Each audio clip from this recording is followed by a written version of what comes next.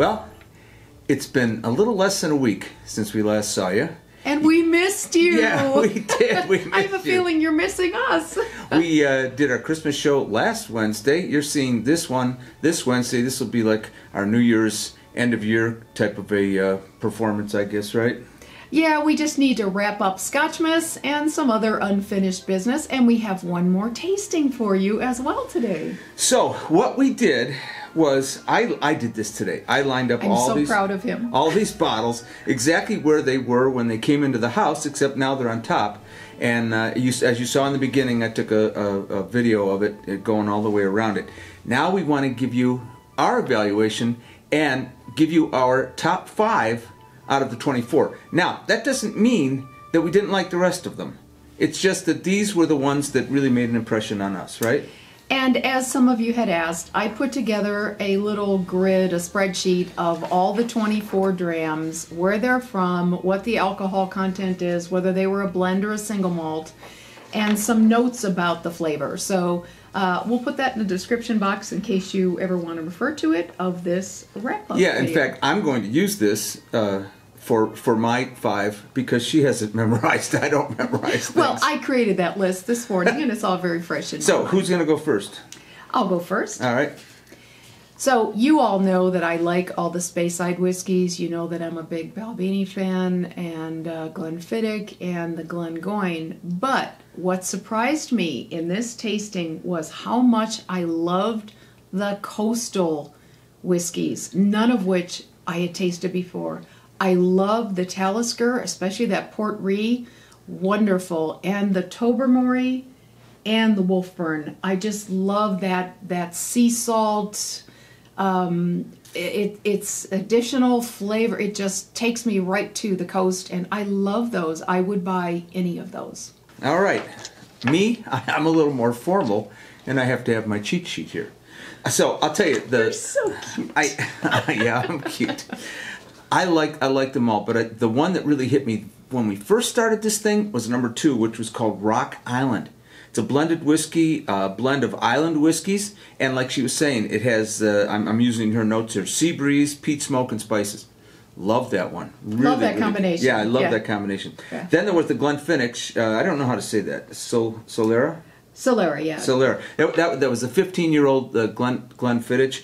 It was also a Speyside? Speyside. River Speyside, and it was cherry and citrus. It had, I don't know, a sweetie kind of a taste to fruity, it. a little bit fruity. Mm-hmm. All right, that wasn't really a peaty one, but I really like that one. And we do have Glenfiddich in the house all the time.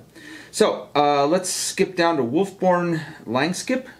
Okay, I said that right? That was one from the north coast of Scotland. That was one of my favorites as well. Okay. That was also the strongest one. Single malt. It was from northmost of Scotland, yes. Earthy, slightly peaty, but just that little bit of peat that really, I don't know, just took it over the top, you know? And it had high alcohol content. It really had a zing to it as well. Now, this one had that taste of leather in it. It was, Mortlock. Yeah, the Mortlock. Mortlock. Very leathery. Yeah. Spicy, a lot of spice, and just that taste of leather. I really like that one. But the one that really got me, Day 24. I didn't even get a real good sample of it. He didn't pour that right. I got more of that Lagavulin than he did. And by the time I asked for it, it was gone. Yeah, so. He said, do you have any of that left? So I priced that at a local liquor store. Ouch. Yeah. Maybe someday. Lagavulin. It's the 16-year-old. Okay, massive peat, massive smoke. Very, very good. And you know what we bought yesterday? That which has absolutely nothing to do with this, but tell me what the bottle you just bought. Well, like I said, the Lagavulin was very expensive, and he wanted something peaty, so I bought Lafroig, the 10-year-old Lafroig, really? Which anybody who knows your I Love malts, that's one of those ones that tastes like dirt. And I had a little taste of that last night. Oh man, is that stuff good? Wow, just it really is good. a new year. Yeah. Want to ring it in with the good stuff. Okay, what we're going to do right now is we're going to take. Well, it's going to be a little break for us, but we're going to be right back. We're going to taste. We're going to taste a new whiskey. We're Brand excited new. to introduce it to you, so stay tuned. We'll be right back.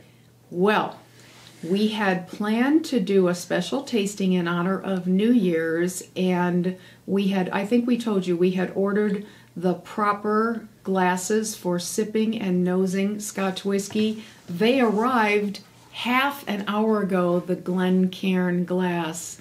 Jim Stark, we're set up now. We can't wait to actually sample whiskey in a proper glass. This glass has a lovely history.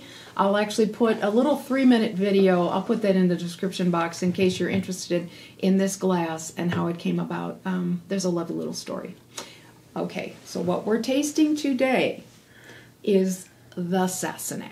Yes, and this was actually the first bottling of this, which was back last year, 2019, in March, right? Right. And I don't, how many bottles did they actually? 10,000 bottles was the first, and we ordered this a while ago. We have never opened it, waiting for a special occasion. And the funny thing about it is, it couldn't be shipped to Nevada. Correct. Yeah. They had only gotten a license for 5 states at the time, California being one, Nevada not. So we shipped it to our son's house. Something bad happened in the meantime, Yeah, though. in the meantime, we had something going on. So we never even picked the thing up until just recently. Yeah, honestly, it was delivered to our son on March 31st of this year, and we picked it up at the end of July, and we've been holding it for 6 months almost, waiting for a special occasion. Sounds like we need to crack it open. Now, it's your bottle, so I'm going to let you crack it open. Okay, sure. So, little history about this. It comes from the Great Glen Company, which was founded by actor and philanthropist Sam Heughan, a Scotsman. From Outlander. Yeah, he stars in Outlander, but he always wanted to create his own whiskey. This is a blend, and it's actually aged in Madeira casks, and it won double gold at the San Francisco Spirits Competition in 2020. So this is really a fine, fine whiskey. We're very excited to give it a try. So we've never opened it. We just broke the seal. And Ooh. We decided on the occasion of New Year's. How about I hold these and yes. then let's just pour ourselves a just teeny a little tiny, dram. tiny bit. That's good. Oh, I'm very excited. That's good. Okay, lovely. They get a big thumbs up for packaging. I don't know if you noticed, but there is a unicorn on the label. We'll take a picture of it and show you, which is, of course, the animal, the national animal of Scotland. And the spirit of home is on the label. It's inspired by the Highland landscape. Oh, I feel like I've been waiting for this forever. Oh, that is really, really smooth. Right, there's no peat. Oh, that is really smooth. Oh, that burns What's too. What's different about it? It has a little burn. It has a little sweetness as well. It does. Wow, that's different. That's amazingly good. Delicious. Very good. Here's to all kinds of new beginnings in 2021. Yes, here's the toast to 2021. Let's really hope that 2021 is our year, your year, everybody's year. We all earned it. We all earned it. We certainly did. And for all our fine folks overseas, over the pond, as they say, we hope that things open up pretty soon so that you can get back here because we miss you guys. We're missing you as much as you are missing Las Vegas. We are missing you guys so much. Let's get things back to... Let's get them better. Let's get them better. Let's get them better. At least better. All right, one more sip. One more sip. One more sip. Happy New Year to everybody. I'll tell you what, Sam, you did a good job on that. Award-winning. On that award-winning whiskey. That was really good. And we got one of the first bottles, so that's even better. What I'm going to do right now is I'm just going to roll the names of all the scotches from 1 to 24, and you'll see what they are. So if you want to stop and check it out, and the only thing is it doesn't have the peat, you know, if it's peaty or smooth or anything. Yeah, that'll be in the description It's just the names. But yes, in the description box, you will find that list. I don't know where that list went. Yeah, that I set had. it aside. Okay, Yeah. that list that Paula did that has all the, you know, whether it's smooth, where it's blended, where it's made, and all that stuff. So let's run the list of the 24 Scotches for our Advent calendar right now.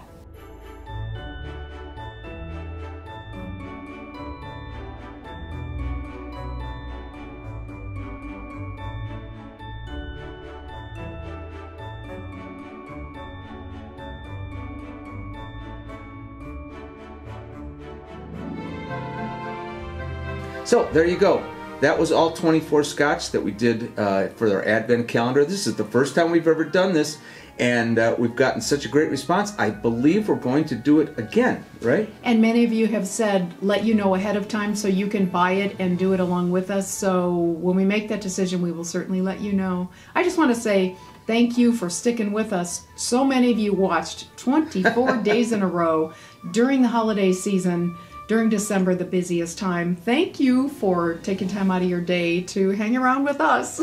And now it's time to get on with the new year. Be safe, stay healthy, and hope to see you all again next year in 2021. We do have a video coming out the first Sunday of 2021, and that'll be coming up this coming Sunday. Back right? on the strip, yes. So look forward to that on Sunday at our usual time. All right, officially now, Scotchmas 2020. Done.